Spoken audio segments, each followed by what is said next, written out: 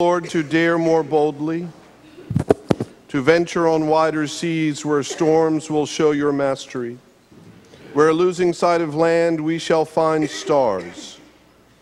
We ask you to push back the horizons of our hopes and to push us in the future in strength, hope, and love. In the name of the Father, and of the Son, and of the Holy Spirit. Amen.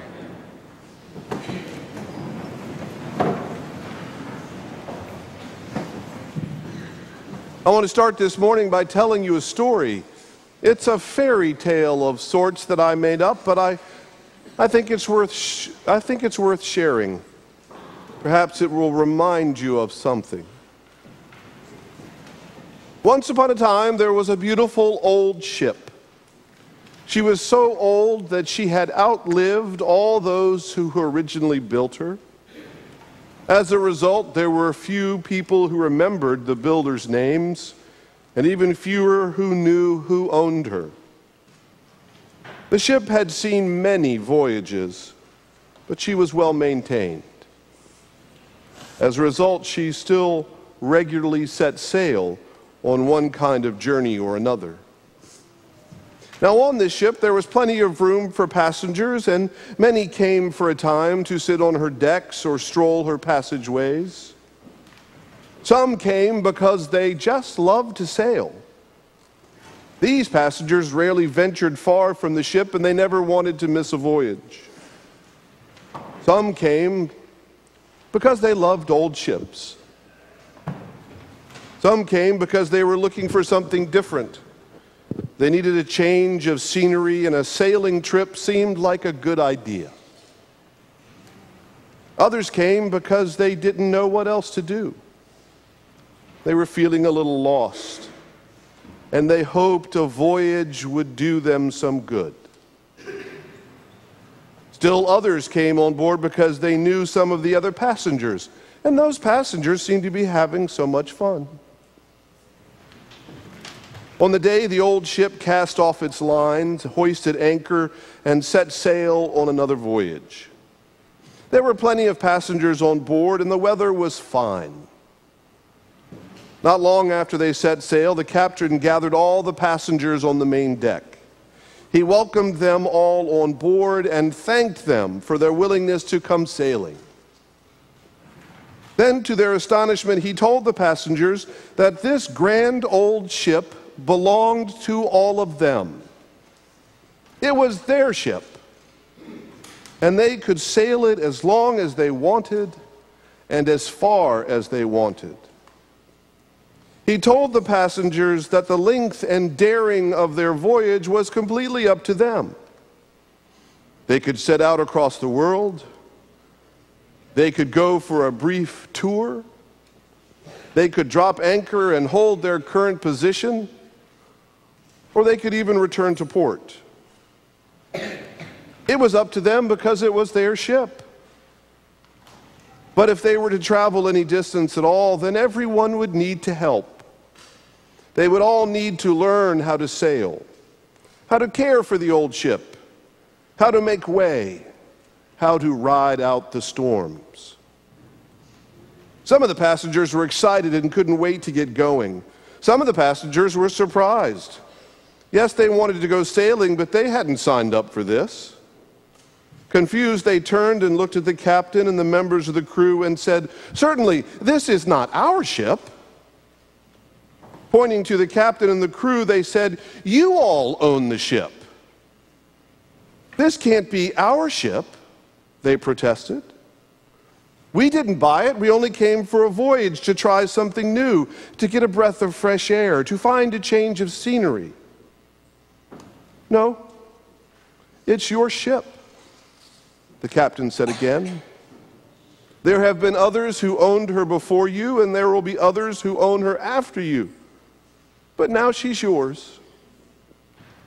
Where she goes and what she does is up to you." Pointing to the other members of the crew, he continued, "We are just here to help you steer and hoist the sails. We can teach you something about sailing, and the rest we can figure out together. The question is, Do you want to lay claim to this fine old ship and point her into the wind?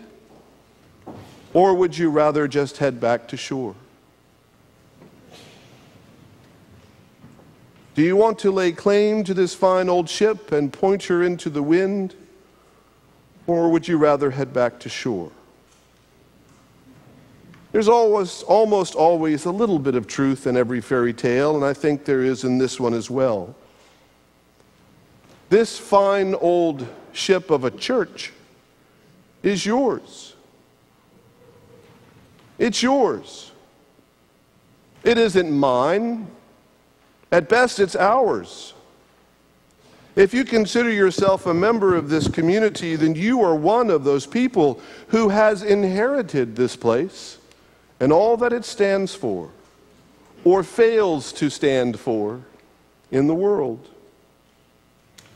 It will be nothing more and nothing less than you want it to be. God's Holy Spirit is ripe in this place. God promises the Spirit to all Christian communities. But it is up to us to unfurl the sails and turn into the breeze. The problem sometimes is that for whatever reason, not enough of us claim our inheritance. Not enough of us claim their ownership or even realize it. We think it belongs to someone else. We think others can provide for her voyages, others can steer, others can swab the decks or trim the sails. But the fact is, this church is a community for a reason, because it is only together that we can actually be the hands and feet of Christ in the world. After all, that is our job. We are to be Christ to one another and to everyone within our reach. In our lessons for today, we hear about two widows who give all that they have to honor God. The widow of Zarephath has almost nothing, just enough oil and enough meal to cook up one last piece of fry bread. She knows that after this is gone, she and her son will shortly starve to death. But when Elijah commands her to give him some of her bread, she trusts God enough to take this risk. As a result, everyone gets something to eat, and there is enough left over to feed the woman and her son for many days.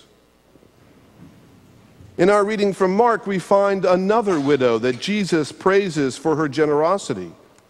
Her 2 small coins in the temple treasury meant more than any of the others because she had so little but wanted so badly to be faithful.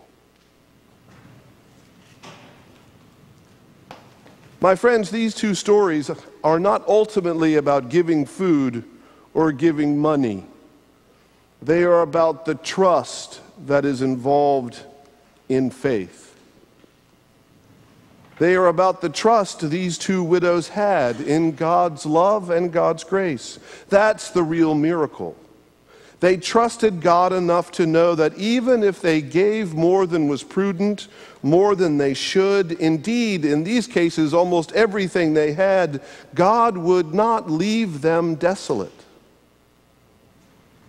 As Jesus said to his disciples, "Give, and it will be given to you.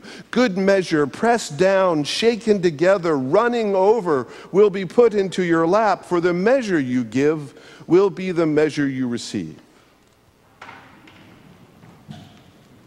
Thank you for the faith, the trust that enables you to give to God's work on this old ship of St. James's.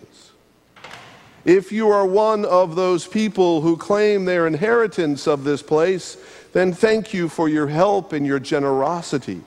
Thank you for trusting that we are and can be the body of Christ. And yet there is no reason in the world we should not be able to raise the money that we need to do the work that we do in a day or in a week. Between all of us, we have all the gifts we need and plenty to share. Forgive me for being so blunt, but why does it take until the middle of February to find the resources we need to sail our ship for another year? Maybe it's because we don't realize it's our ship and that it takes all of us to sail her. Maybe it's because we don't trust enough to believe that if we give from what we have, then God will do the rest. Now, I know that I'm preaching to the proverbial choir this morning, so forgive me. There are a lot of people who aren't here that I would love to have hear this message. Thank you to everyone who has made a pledge to our life together. But the feast is over and the pledge cards have been mailed weeks ago. If you haven't made a pledge, please do. We cannot do any of this without you, without all of us. It isn't the amount that matters most. It's the expression of faith that happens when we give. Every gift makes a difference. Every gift matters when it comes to the ministries we offer, when it comes to the salaries we provide our staff, when it comes to the curriculum and materials for our children, when it comes to the agencies and the mission trips we support. Every gift matters because every gift is a statement of faith. Every gift is a thank you to God that says, I trust you, I'm doing my best to follow you, and I will do my part to keep this ship of faith sailing far over the horizon. Amen.